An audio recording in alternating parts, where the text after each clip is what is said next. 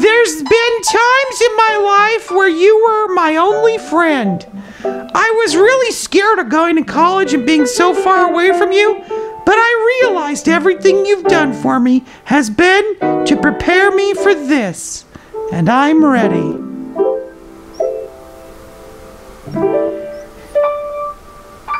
Dad,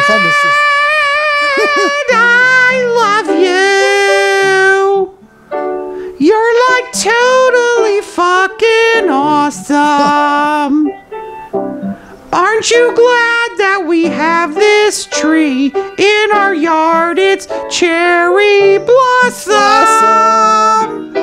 But Amanda, I'll be so sad when you drive down our driveway. I just want to tell you that your dad will be okay. Amanda Panda. I love you, Dad. I love you too, Panda Bear. I wouldn't be who I am today without you. Oh, jeez. Enough of the speech.